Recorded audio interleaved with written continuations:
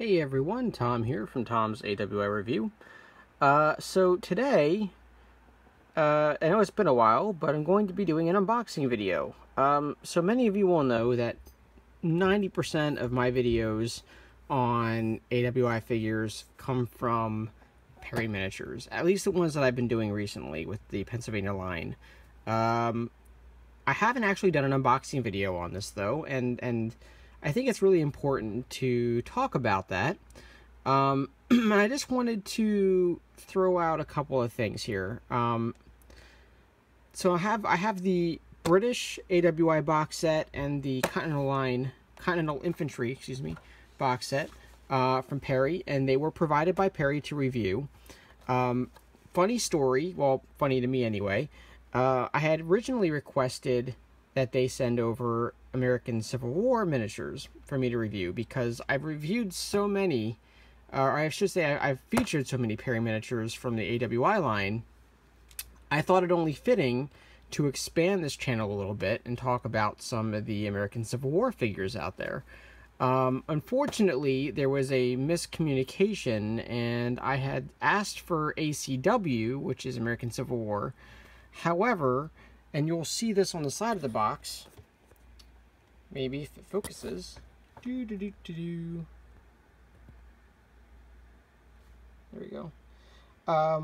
The ACW turns out to be for some reason or another, listed as AWI, because this box set here, British Infantry AW200, is this box set, which I have right here, American War of Independence. So apparently there was some miscommunication, and as a result I ended up with more AWI miniatures. But it's only fitting that I do an actual review of these since I feature so many of them on the channel. So let's get started. The Continental Line Infantry I have one quarrel with. Now the box art for both of these is just phenomenal. I mean, they really went all out with the box art here. Let me see if I can get a higher shot of that so you can kind of see, and of course the light's glaring on it. There we go, that's better. So you can see the riflemen, you can see the officers, the drummer, the color bearer, you know, really well made box art for the Continental Line Infantry and also the British Infantry as well. And I like this because the box art shows the poses, some of the poses that you're going to get in the box. So, but you'll notice here that it says 1775 to 1783, which is correct, right? That's the years of the American War for Independence. 1776 to 1783. I have a quarrel with that, Perry, because, or I should say Perry Miniatures, because the war started in 1775. These uniforms, the Continental Line existed in 1775, even though the United States declared independence in 1776. The Continental Line existed in 1775. So I know it's too late to change that. It's already on your marketing and everything like that. But this is now the second time now I've had to tell a British manufacturer about the American War of Independence being a 1775 to 1783, because dang it, Warlord Games does the same thing. Warlord Games lists the AWI from 1776 to 1783, and I'm sorry, but that is not the correct year, and we need to change that, dadgummit. So, alright, enough of that whining. So box art is phenomenal. Both sets give you 38 figures. Okay, now let me show you here. Let me do a little flip around. I should do two separate videos, but honestly, I don't want to waste anyone's time with that. I want to make sure that... So one thing is that the British box set has 2 casualty figures that come with it. So you get 36 figures plus 2 casualties with unit bases and a painting guide. The Continental Line box set has 38 figures, no unit casualties. Both have flag guides, flags, uniform guides, and unit bases in them. So, you know, and I just want to say something about that real quick. So I have quite a number of the box sets from Perry that I've acquired myself, and so I have a ton of these casualty figures for the British. The good news is, and I'll show you when I unbox it, you can use one of those two figures as a Continental Line or a Continental Infantry Regiment casualty. And I'll show you why you can do that in a second. But let's start with the Continental Line. Okay, since I'm doing a lot of Continental Line, we will unbox here one-handedly. Apparently we're going to unbox without grabbing the painting guide. It's upside down, that's why. So let's flip it around.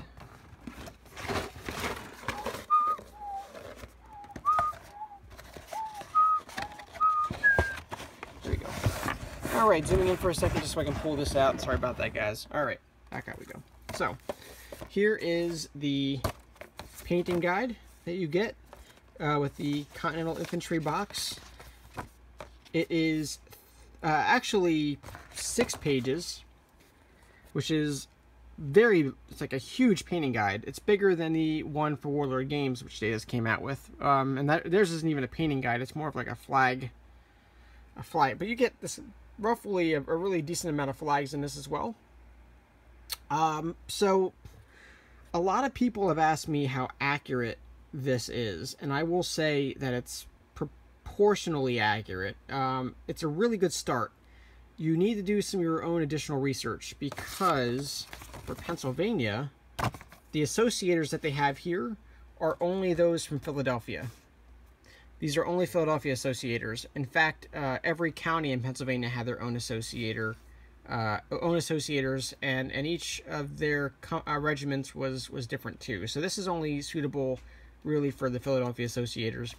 And also the Pennsylvania line changed designations later in the war too. It went from being battalions to actual regiments in 1777.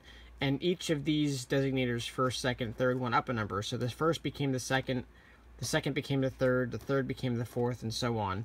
And their uniforms changed quite a bit in that time period. So this is good, a good starting point, but do your own research, get additional resources. I'll do a video on additional resources later on. But so anyway, coloring, this is the painting guide and the flag sheet, okay, which are very substantial, very good. And I'm trying to rush through here because I know that you want to see the British too, and I want to make sure that I'm not wasting anyone's time. So here is the Continental Infantry command sprue. Now, I have to say that the sculpts are phenomenal. All right, so whatever you can say about this, you can say that Perry sculpts a good miniature. Everything about these guys, details are phenomenal. Let's zoom in here so you can get a good look. Okay, I mean, everything just so finely sculpted, very little flashing, just so amazing. Perry really always outdoes themselves. Really, really great work. I only have 2 quarrels with this command sprue. And they corrected it with the British infantry sprue. I'm hoping that any future set that they release for plastics, it will be corrected as well. But my biggest concern with the sprue here is that you have to match up the backs, the backs of these here with the right guys. And they're not all the same. Like this guy right here, you'll notice he's got 2 sets of straps, okay? And if you look on the back, okay, he's got 2 straps. But if you use, there we go, this, for example, for that guy, he's going to have a strap that goes nowhere. So you got to make sure you use the right, and they're not marked, which is sad. So you have to really kind of figure it out. I made the mistake of doing it with another guy at one point, and I was kind of disappointed, and it was too late to correct it without destroying the miniature. So, you know, so it does require you to just pay attention to what you're doing. The other issue that I have is that you only get 4, and you only get 1 flag bearer, and that's sort of disappointing. I'm sorry, that's not true. You get 2 flags. I apologize. Scratch that. You get 2 flags, but you only get 4 miniatures to represent your command sprue. Thankfully, there's a lot of diversity you can do with the main sprue. So you get 1 of these, which is 4 of your 38 guys, right? And then you get another 34 other miniatures, all right, which is basically the privates, right? The grunts, if you will.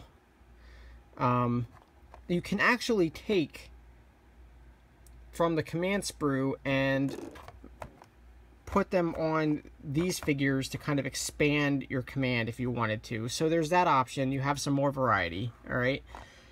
The other cool thing about the Continental Line infantry is that you can make them militia if you want to. You don't have to paint them as Continental infantry. So you have some flexibility here.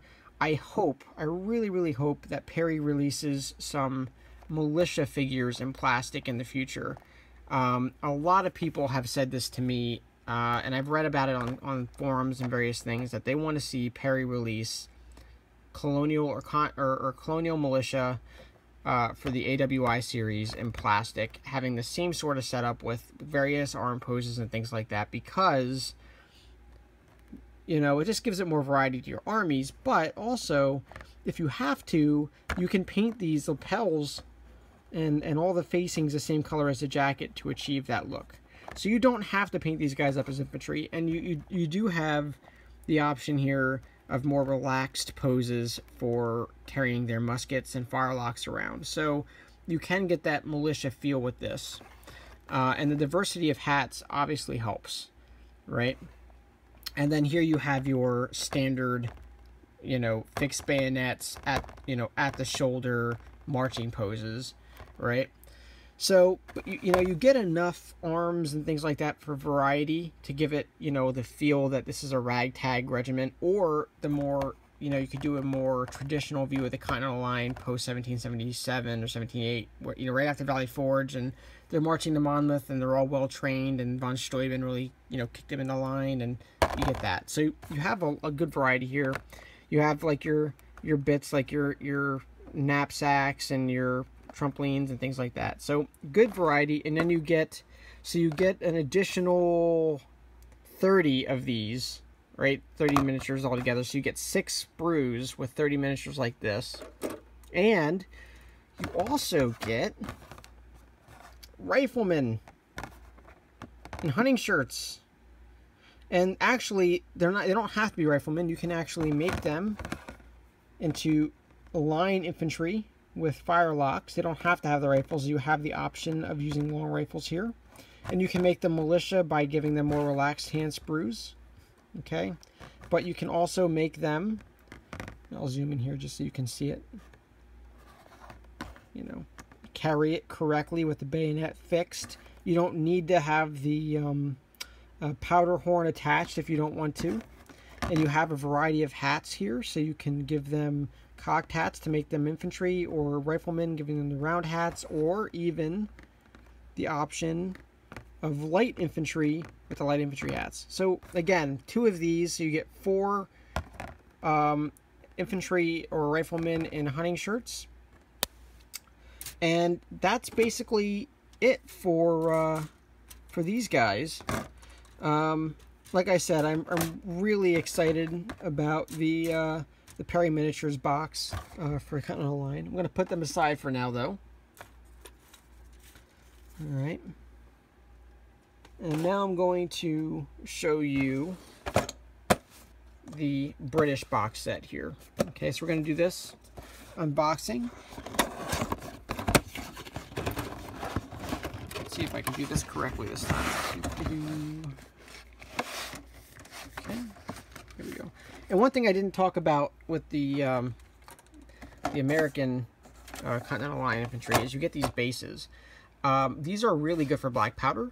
A lot of people will add their miniatures, you know, various ways on here. I don't use these.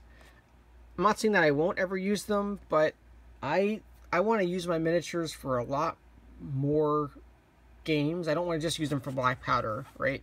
But for black powder users, you know, A+. You get these awesome Renedra bases, and you can see.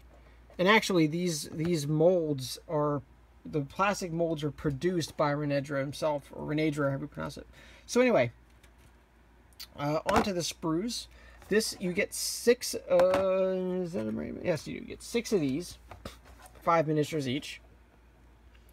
Alright, and these are your privates, and they come with 2 arm sprue options. Basically, they can be at the, what they call,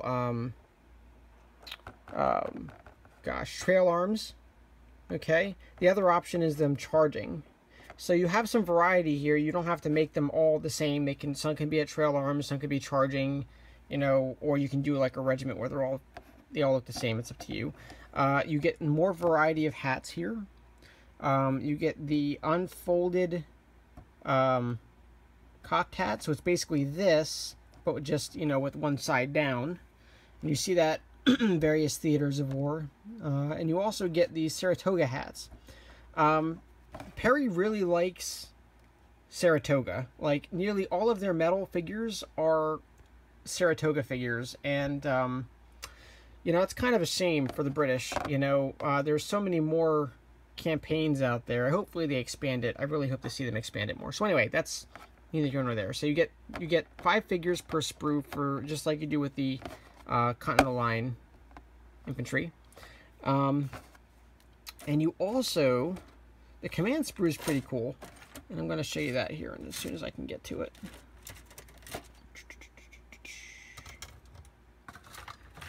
Alright, here's the command sprue. Now, you see here why I complained a little bit about the Continental Infantry command sprue, because this contains 1, 2, 3, 4, 5, 6 command sprue options. Now, obviously, the drummers, I'm sorry, is that the drummer? Where's the drummer? Here's the drummer. The drummer's set. You can't change that guy. He's going to look this way. It is what it is. You get 1 drummer, but you get, you know, 1, 2, 3, 4, 5 other guys that you can use for your command squad. You have NCOs and officers and color bearers, and you have the option to switch these guys up any way you want. Very large selection variation here in style. Like this guy here, for example, has like a, you know, his facings are folded in. Okay, some of these guys have gorgets. What are they at here? Like this guy. Some of them don't. They all have sashes. And you also get the, like I was saying earlier, you get the casualty figures. This guy right here, you can't see his facings.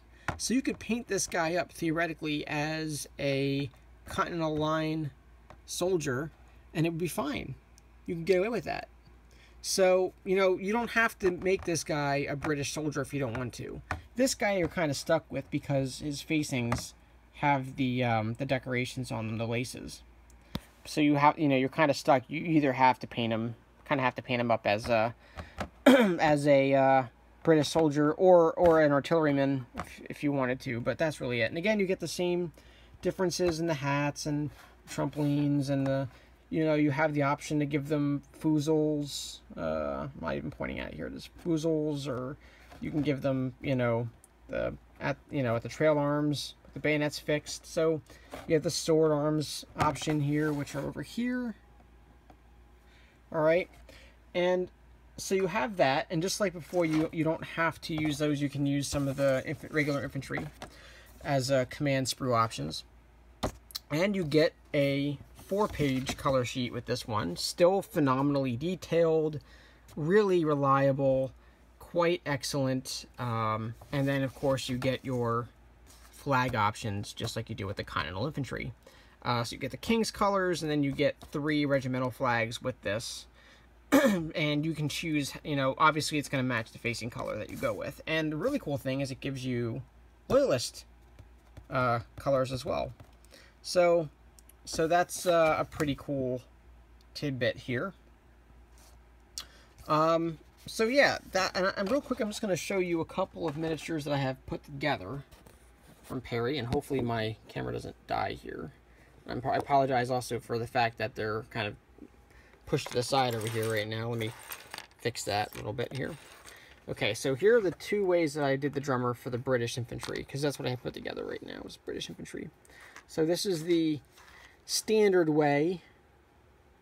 Obviously, the drum should be closer to the leg. It kind of messed up a little bit on that. I failed at the drummer pose for this, but this is a standard way to do it. And then this is kind of the alternate way that I did it, where I put the drum on the back, and I glued the drumstick a different way to kind of make it seem like he was carrying it as opposed to playing a drum. He just had it in his hand. So yeah, those are the drummers. And then here are some of the NCOs and officers here that I put together, just to show you some of the diversity here. Okay, you're not limited by which figures you can use for which. I think that came out very well, actually. So you can see here I have them all as, I'm painting these guys up as loyalists, or I'm not quite sure what yet, maybe guards. But so this, here's the officer, and here's a couple of his NCOs directing the troops in which direction to go. And here's one of the standard bearers. And you'll notice, look how great these sculpts are. Just oogle at them with me for a second, would you? Let's see if I can focus on this guy. There we go. Look at the face detail, man. The buttons, the regimental. Every strap connects to something. You know, my biggest problem with the Warlord game sets is that the straps don't connect to anything all the time. Like, here, take a look at this guy. Here's a guy that I just mocked him up to put together for, to try out some, this is from the Hessian sprue, by the way, but all of them have this. I mocked him up to try some inks and some washes on for some blue, and look at this. The canteen has no straps. It's like floating. It's like floating next to the haversack, right? There's no strap connecting that. It looks ridiculous, and when you paint it up, it's really obvious that there's no strap connecting to it, and it looks really bizarre. It looks like it's kind of inset into the haversack, which is not correct, and just looks terrible. All right, I don't have many complaints about Warlord Games figures, but that really bothers me. Now look at this compared to the infantry for Perry. There's a strap that connects that canteen. There's a strap that connects to the haversack. There's a strap that connects to the cartridge box. You know, everything has a strap. I mean, the only thing that's missing it is the bayonet hidden behind. You know, that's the only thing that you could say that doesn't really have a strap. But you know what? It looks appropriate. The miniature is proportional. The face is unique. The hair is unique. Everything about these miniatures is so finely sculpted, so well sculpted, and there's hardly any flashing that it's ridiculous. If you want quality miniatures, Warlord Games is good. Perry Miniatures is great. Really, really well sculpted, guys. And look at the detail on the freaking firelock. You even see the butt plate on the brown bess. You see look at the fine detail. I'll zoom in even more on this if I can. Look at the fine detail on the firelock. Everything, the frizzen, the hammer, or the cock rather, the trigger, you can see everything. The flint. You see the detail on the strapping. You can see the detail on the ramrod. It's just incredible. I can't get over it. So anyway, guys, that's my review, and I just wanted to let me show you one more thing before I let you go here. Here's one of the you can combine these. You don't have to make these guys singularly, you know, one box. You can see here, this is the body from the British command sprue and the head. And I used arms from the Continental Line infantry sprue to create a unique officer that doesn't exist by itself in one particular sprue. And you can do that with these plastics because they're so versatile. And you can see he's got the spontoon here. Okay, and this is for one of my Pennsylvania Line regiments that I'm working on right now. So, yeah, guys, this is my unboxing video for Perry Miniatures, the AWI sets, the two of them, the British Infantry and the Continental Infantry. I hope you enjoyed this video. I hope you found these miniatures enticing and interesting and worth your time, and you're going to go out and purchase them right now. Throw Perry a bone if you're interested. They do really finely detailed sculpts, really great sculpts. So anyway, more from me later. I hope you enjoyed this unboxing video. Ta-ta for now.